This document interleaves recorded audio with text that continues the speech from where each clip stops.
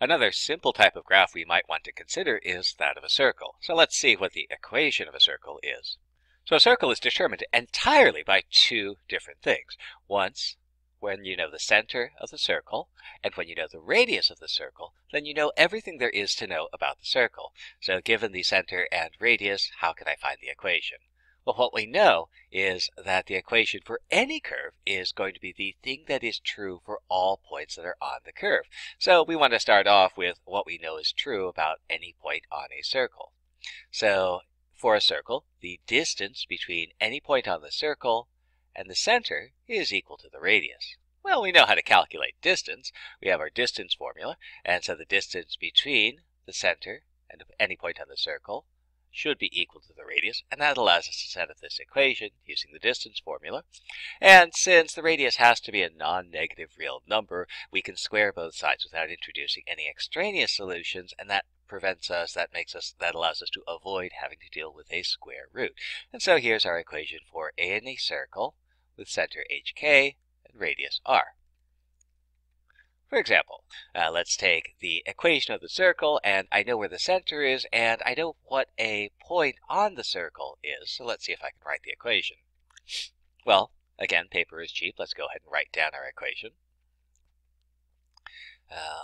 Let's see. So if I want to use this equation, I need to know the center of the circle. Well, I got that. And I need to know the radius of the circle, and I don't have that, so I can't solve the problem.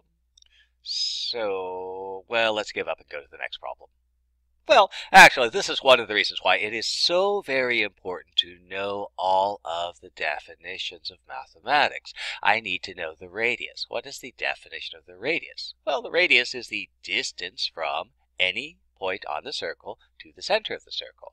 Well, if only I had a point on the circle, well, how about that? And if only I knew where the center of the circle was. Oh. Well, I actually know these things.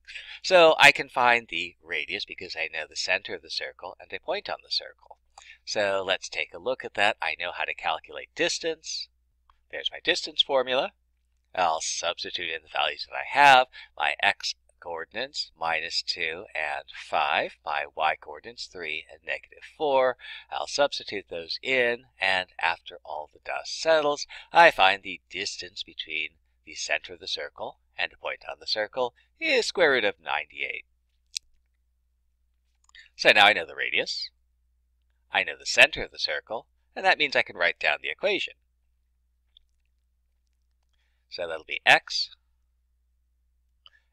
minus the x coordinate of the center squared plus y minus the y coordinate of the center squared equals to the radius squared, and I can do a little bit of the algebraic cleanup there. X minus 5 squared, that's a nice factored form, we'll leave that. X minus -4 squared, I can write that as y plus 4 squared, and that's square root of 98 squared is just going to be 98.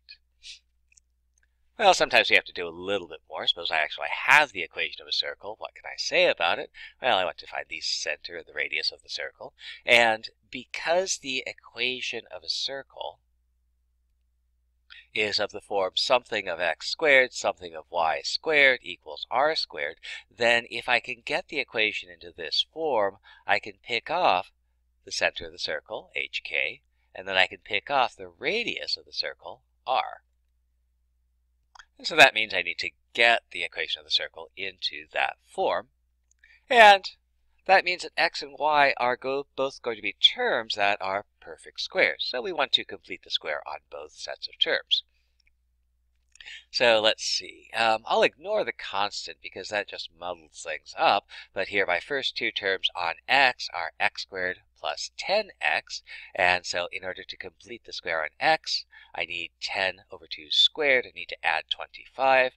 And if you do something to one side, if you want to keep an equation, you've got to do the same thing to the other side.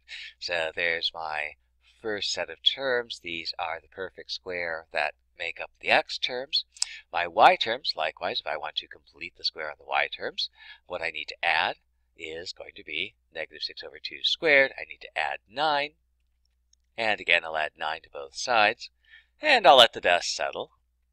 So over on the right-hand side, I have 50 Over on the left-hand side, I have this, which is x plus 5 squared, and this, which is y minus 3 squared, and then a leftover 7. Well, I got to take care of that. I'll subtract 7 from both sides, and there is my equation of the circle. I'll do one more step to read off the center of the radius. So again, I want x minus h plus y minus k. I want to not change anything. These two expressions should be the same. These two expressions should be the same. These two expressions should be the same. But the form will look a little bit different, and that'll make it a little easier to pick off the information that I need, which is that the center is located at -5, 3, and the radius is square root of 43.